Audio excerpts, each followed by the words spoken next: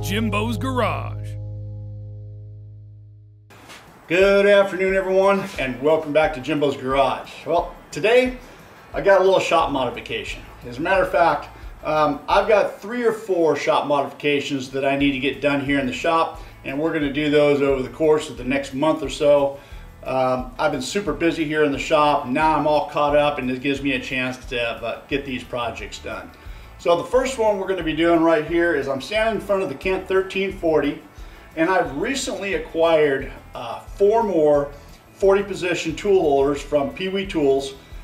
Peter Went's a great guy to work with. He's the owner of Pee Wee Tools. He's over in Germany, and a couple of years ago I ordered a set of 4, and I love them, and I needed more, and so I just earlier this year I had ordered 4 more, and they just came in. It took about 6 months for them to get here, you know, with material and such and so forth back in Germany. It just took a long time for them to get here, but they finally got here, and now I have 8 of them. And so what I want to do is I've currently got them sitting right here on top of the lathe head right here, and this is not where I want to keep them. Adam Booth with A-Bomb 79 has got on his Precision Matthews, he had made a shelf right on the very top right here, all the way across, specifically for his tool holders. And I thought that was a marvelous idea. As a matter of fact, I liked it so much as that's what I want to do here on top of the Kent 1340. So I've got about 1.25 inches wide piece of metal that this backsplash comes up and curls over, and this is where I want to put this shelf. Here's the situation though. Ideally, it would be way easy for me to make something like this and mount it to the back side because this is just straight down. It'd be a perfect scenario. However, I can't move this lathe. I don't have the equipment to move it. It weighs several thousand pounds, and it's just not going to be something that I can just simply move out of the way to get behind there to put that on. So what I'm going to do is I'm going to have to tackle it from the front side right here. The game plan is for me to drill, and I don't think I'm going to tap because it's fairly thin, so I think I'm going to use bolts, countersink bolts, and I'm just going to like 1/4-20s or something like that, and I'm going to go through the top maybe in 4 locations, and hopefully that secures it enough that it's going to be not going to go anywhere. If it's not, then I'm going to have to make some sort of L bracket from the front side that's going to go down and mount to this right here. So we'll see how that goes, and I'm thinking some 1/8 inch material, 1/8 inch sheet metal would be a good start. I'm thinking 6 inches wide, maybe 48 inches long, and that's my thought. We'll put a back on it, we'll put some sides on it, and a very small lip at the very front. I just don't want these things falling off this way, and so that's the game plan. So let's snoop around the shop and see what we got for material and get started on this project. Today's video is sponsored by King Metals. They've got all your fabrication needs in one location. From hinges to hardware, balusters to metal decor, brass to aluminum, and a whole lot more. You name it, they've got it. Check them out today at kingmetals.com. Now let's get back to today's video. All right, so I got all kinds of miscellaneous drops here around the shop. I'm over here by my plasma table, and you can see I'm measuring. I'm just trying to find the right size and utilize the right material here. And then on the side of my house, I've got some more over here. And then this piece right here, like 43 inches long. It's about 8 or 10 inches wide. And this piece here is the one piece that'll work. I'll utilize most of it and not too much waste. See, it's got a little bit of rust to it, but that's okay. Now we'll get that cleaned off. All right, I got the dimension. I believe it's like 6 inches, and I'm going to use this piece right here and clamp it down to the welding table. And I'm going to use the Evolution metal cutting saw right here. You know, this thing right here is it works really good, man. I'm telling you, especially for something like this. You can see how easily it cuts this. The only downfall with metal cutting saws, or at least this one, is its chips are everywhere. It's all over the place. Some metal cutting saws have like guards in them or chip catchers. I don't know. This one doesn't, but nevertheless works really good. All right, taking the rust off here. You can see I got my fan set up there for all you haters that think I should be wearing a respirator, and I'm sure probably should be. But that fan just blowing that rust right out the door right there. One thing I want to point out again, I mentioned this in one of my videos back. This is a 4A grinder right there. I've got that at my local metal supply store, and I got to tell you something.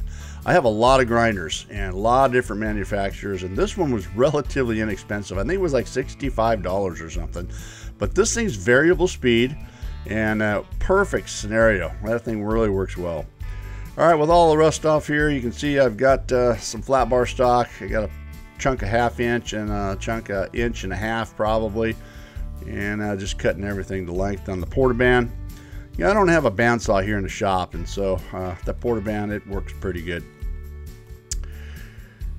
All right, I'm test fitting everything here. I got my backsplash here, and I got the front piece on the front, and then I'm just marking the angle. I'm just going to cut an angle piece on either side. And I go from the front to the back right there.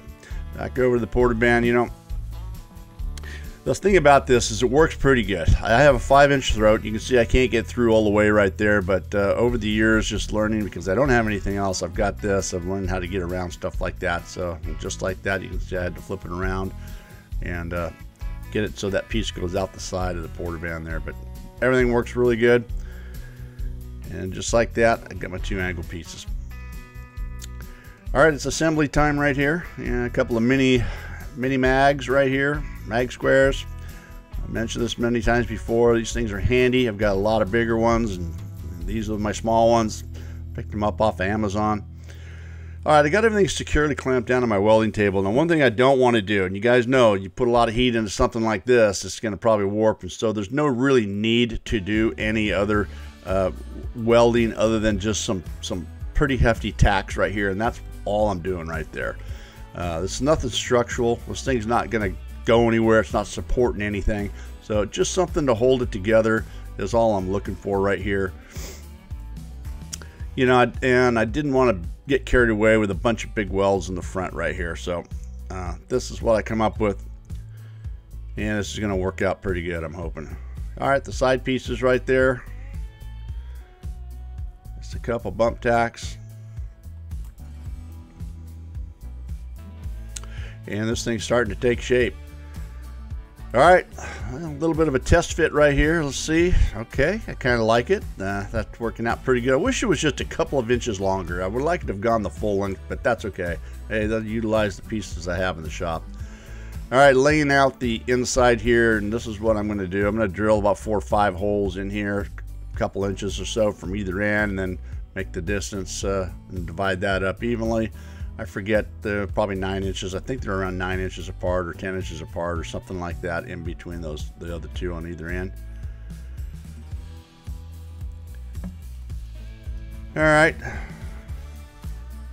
And then I'm trying to go through here and figure out what size hole and how this is going to work. You know, these champion drill bits, these Brute drill bits, man, I love these things. They're super sharp. They work really good. They got a nice little holder. I've got a couple of sets of these things. Pretty handy. All right, I'm going through the drill sizes right here, trying to figure out the right size and the right combination with the countersink to be sure everything is going to work the way I want it to. And, you know, just getting the right depth of the countersink right here. And I think I finally, after a lot of testing, I finally figured it out. And now I'm ready to move forward and get the rest of these things drilled out and countersunk. You know, it was a little strategically designed to place so you can see the holes aren't right exactly in the middle, and that's because I wanted it offset a certain distance from the back and in the front, and they needed to line up exactly on that 1.25 inch rib that's on the top of the lathe there. All right, let's run over and get this thing temporarily mounted to be sure everything is going to work the way it's supposed to.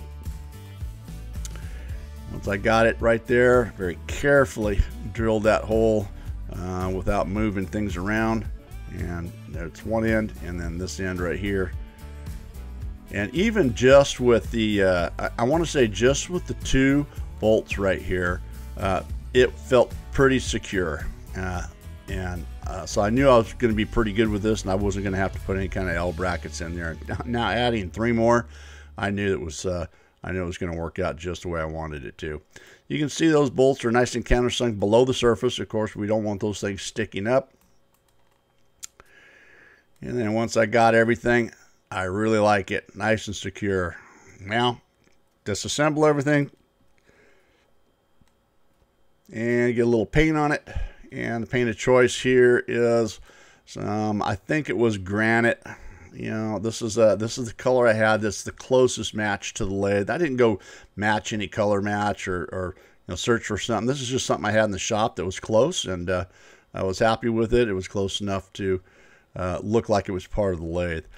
This is some toolbox liner material picked up at the Home Depot, and you know, 48 inches long. Wow, perfect. You know, my shelf I think was 43, something like that.